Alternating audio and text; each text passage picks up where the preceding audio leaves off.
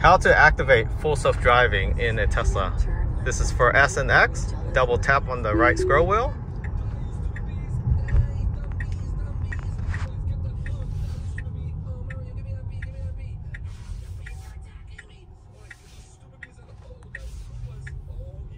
There's a fire truck right there, and it's going, and it's stopping. Right.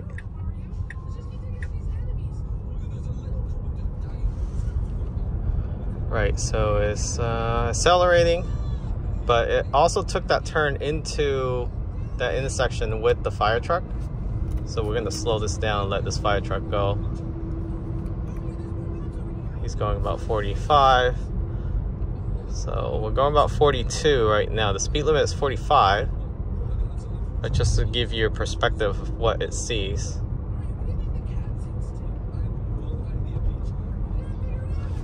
So the HAG is more aggressive now. So about 10 seconds, if your hand's not on the steering wheel, it's gonna flash. So all those videos showing people sleeping and not holding the steering wheel, either they tamper with the steering wheel or it's not real. So we're gonna make it right here. It's signaling first. It's slowing down for the pedestrian crosswalk, and then it's gonna go forward a little bit to take a look at what's on the adjacent side or who has the green light.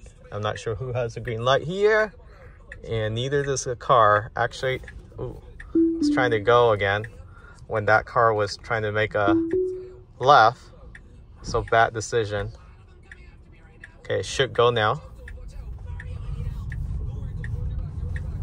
Okay, into the right turn lane. It always tried to stay on the right side, but that's not always the best decision, because sometimes the right side is your right hard turn lane, or mandatory right turn lane. So we're following this Model X here. It looks like it's the long range. This is a Plaid. We are on Plaid mode, so it should be a little bit more aggressive, assertive. We have it on the assertive as well. So the acceleration is more normal in Plaid mode, but within the actual autopilot itself, you have chill or assertive. So assertive is, I guess, more aggressive. So now it's trying to change lane with this car right here, and it's not slowing down. It should be slowing down to get behind this car, but it's just signaling, and now it gave up. So it's just gonna keep going straight.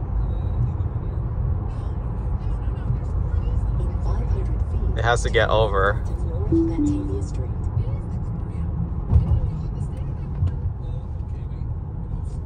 So I just took over because I have to make a left. So that was a bad decision by it. It should have slowed down to get over, but I have to intervene to get over because I needed to make this left. So now I'm going to re-engage autopilot, or full self-driving, that is. So if you have full self-driving, you have this visualization with the traffic light and so forth. You still have visualization without full self-driving, but not this detail. Again, this is the latest version 11 from the holiday update, and it's definitely not doing a better job at all. It gets too hesitant in the intersection.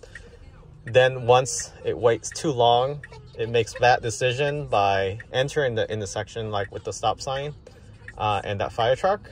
And then when it's trying to get over to this left turn lane, it tried to accelerate and keep pace with that Mercedes C-Class.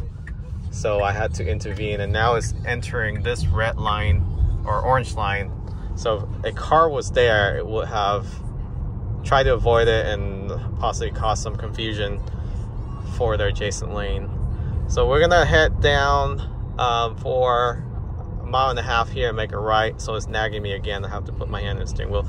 This camera right here, it does pay attention to you. If you're holding the phone, it nags you a lot more often than if you weren't holding the phone and not holding the steering wheel. So if you hold the phone and not hold the steering wheel, it will nag you more frequently.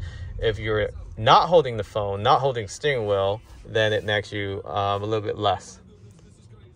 So just to show you visualization, it still shows the truck. So there's a truck backing up in the main street there. So it's just gonna pass that truck, I guess. Yeah, so there's enough space. Sometimes it freaks out in the previous version and it just stops until that truck is clear of its path. So I'm gonna try to go to the right lane here. All right, did that just fine. So changing lanes without any vehicles around, perfect. Here's a guy jaywalking right there. Jaywalker. So slow down for them. This big rig's trying to come over, so it did slow down. In that situation, usually I would accelerate around the truck. Here's a railway crossing. Light turned yellow. It did read that fairly early, so did apply the regenerative, and then I didn't feel the brake pull, so it didn't panic brake this time for that yellow light. So good observation. It will go through the intersection at yellow, even at the last minute, so it's not gonna panic like it used to. So right now we're just accelerating. Again, it's nagging me because I'm holding a camera to record. So I'm gonna make a right in about half a mile here and continue on this lane.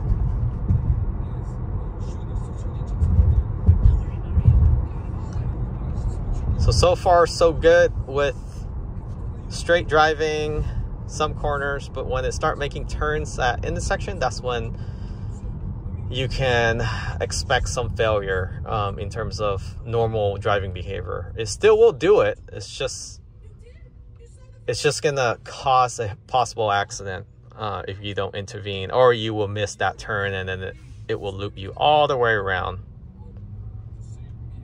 So there's a dip here. It doesn't show on the actual FSD visualization. So if you're driving, make sure you pay attention to those dips, or else you'll be flying through those deep ones.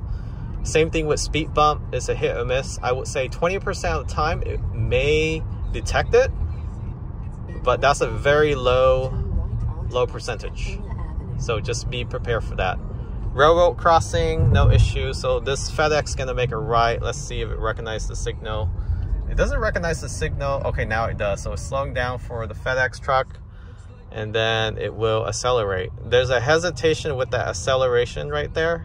Like right now, typically you would just normally accelerate, but it slowly accelerate and then continue. So here's a stop sign at intersection, so this will be interesting. So it's a regular stop sign. So there's cars coming. It can see that pretty clearly. The traffic light is not blocking it. Okay, I had to intervene because it was gonna go. I'm gonna re-engage it right about now when there's no cars. All right.